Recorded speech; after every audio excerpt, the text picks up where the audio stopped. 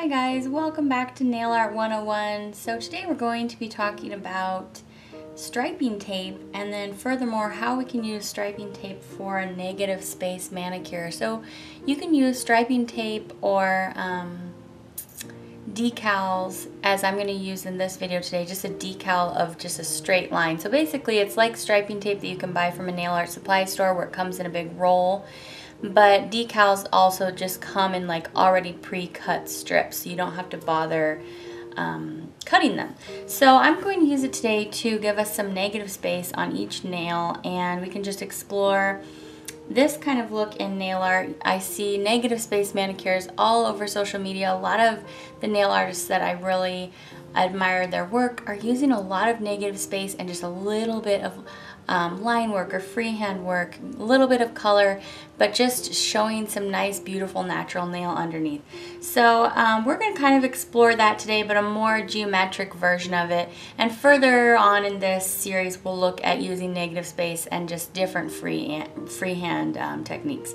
So I'm going to go ahead and show you here, right here.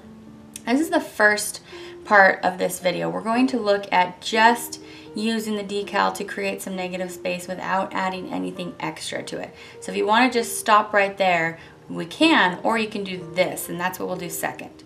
So some things that I use as a nail art brush, this is from the brand Kiss, and then I also used acrylic paint. We're going to thin it down quite a bit for this video, which is just adding water. Pretty Serious Presence, which is my go-to white. This was great for this video. I only needed one swipe pretty much.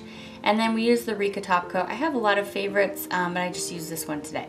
So for the first nail, I'm going to share with you just I really like this nail a lot. I use it a lot for a really just fresh looking nail, but a little bit of negative space, and I just feel like it's a great way to wear a white. I enjoy it actually for a lot of different things. So as you can see, I just took like a slightly curved decal. You could even not use a curved one. You could just use straight up striping tape and put it across that bottom part of your nail. And then what's going to happen, as you can see, when you lift it up, it just leaves a nice line there. So I used a curved one, but you can barely even see that it's curved. So I think this looks great even just with a basic striping tape. It leaves a little bit of that nail at the bottom. For me, that's the part of my nail that is the least colored because I do have porous nails. I sometimes get yellowed nails. That part of my nail is very rarely yellowed because it's right near the base. This is the next nail. I took a thicker piece of striping tape or decal and I put it kind of not all the way to the side of my middle nail, but not right in the middle. So I'm painting both sides of the decal, and it's going to leave a nice thick strip vertically on the nail, as you will see here in just a second. So anytime now. And I pull it up here, and as you can see, there's a little bit where it's not exactly precise, and that's really easily fixed, as I'm going to show you right here. So I just take my cleanup brush, which as you can see has been messed with by my children, and it's not exactly in pristine shape, but it does the job. So it just has a little bit of acetone on it, and I'm just cleaning it up just a little bit. And actually later on in the video we're going to add a little bit of detail work to this, and it's really going to make, you know, any imperfections disappear. So here I am adding the top coat again to this nail.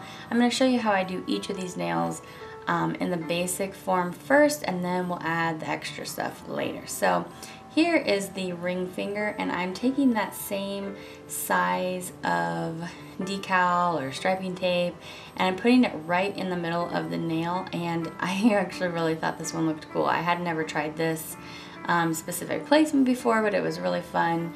And so yeah, and this one actually pulls up really cleanly, which was also a lot of fun. So if you can hear in the background there, I'm so sorry, but my son's wristwatch is going off. I decided to just go ahead and go with it. So here we go. This is actually pretty satisfying. Really nice little lift there. I think that was the one that performed the best. Of course, not due to me, but the decal happened to do a pretty good job right there. So yep, top coating that before we go in with the acrylic paint. And then the last nail, here's one little bit, then there's the other little bit, And I'm just going to be painting a line right in the middle. So you could even just do this with a striping brush, but if you want a very nice precise line and not have to worry about doing any line work with your detail brush, you can always just use striping tape in this manner. And I'm sorry, but I'm out of the camera line just a little bit here, but it'll pop back in a second. So there you see, it's really nice and crisp. Really easy way to do it. It does take some time lining up that tape though, so you just pick which one you want. So that's basically it for the look. Here's what we're going to do next. So we're just going to be adding some black acrylic paint. It takes the look a little bit more edgy, and this is really going to help you practice your freehand, because we're going to be using the crisp lines we've already been made with the striping tape and just kind of tracing them. Now as you can see, I already kind of fobbled there.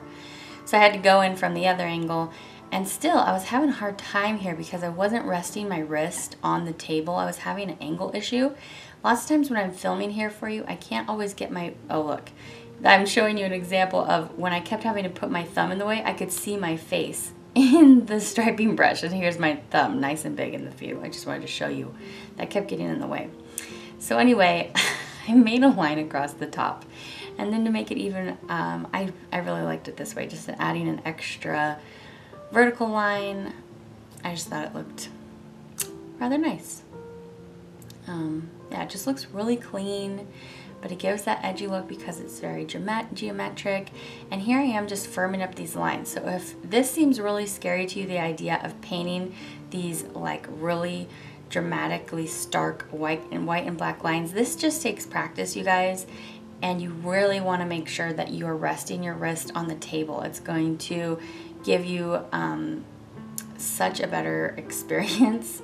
So yeah, definitely do that. Here I am on the fourth finger, on the ring finger. Nope, that's not, this is the middle finger. So here I am just tracing those lines. And then this one's going pretty good. And then what's gonna happen is I'm gonna move over to that other one, and my hand's gonna just get shaky again, like how it kind of was on the first one. See here, I fobbled off that line, and it just kind of, ooh, it just kind of got a little bit messed up. You know what, you can always fix that stuff. So what you can either do is what I'm gonna do right here is make that line a little bit thicker so that it covers up your mistake, or you can go back in, since this is acrylic paint, if you let it dry, you can take a toothpick and just scratch that part off. Or you can try to go back over with white. But then because I was adding some more design here, I'm actually gonna try to make the best of it and kind of incorporate it into my design. So I'm gonna go in here with some, I'm making some triangles here on this side, and then I'm actually going to extend it out into the negative space. So actually all of the designs that I came up with for these nails were totally impromptu. I just kind of took my striping tape, placed it down, and then once the first initial look was done, which like I said, you can totally just stop there. You don't have to do this part with the black, but I urge you to try it. If you're a little bit scared of it, pick up these Kiss nail art brushes. You can get them at Walgreens, you can get them at CVS. They come in a pack of 3. I've talked about them in every nail art video so far because they're very helpful. I actually learned about them from Spiffster herself. If you follow her Instagram, she is, I'm just major fangirl of hers. She's amazing. But she answered a comment, and I noticed it in one of in the comment section of one of her Instagram pictures, and she said that that's the nail art brushes that she uses. She uses the Kiss brand, and then you take all the paint off of them, and you don't use the paint pots that come with the nail polishes or with the striping brushes. You just use the stripers, and I've enjoyed them so far. You can get like the striping brushes in the store or from the nail art supply companies, but they're really, really long, and they're kind of hard to deal with sometimes. These aren't quite as long. They're usually, these are actually like about half size of other ones that I've tried. So anyway, I like them. So a key to using black acrylic paint if you're doing line work, if you want a thin, precise application, you have to thin out the acrylic paint. So I'm adding water to my palette, and then I just mix it in until I get the desired consistency. Having that water mixed in there is really just gonna let your paint glide easier. You're gonna have a much less tricky time. So here I am just basically making this up as I go. I'm just like, well, how can I use the space here?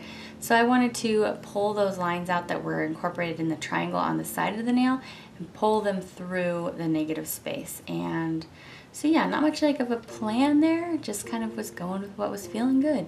And this Rica top coat, it's not my favorite for using for nail art. It is nice and glossy, but you do have to wait a little bit. So I made sure to wait before applying that, just so you know. I probably waited like 5 minutes.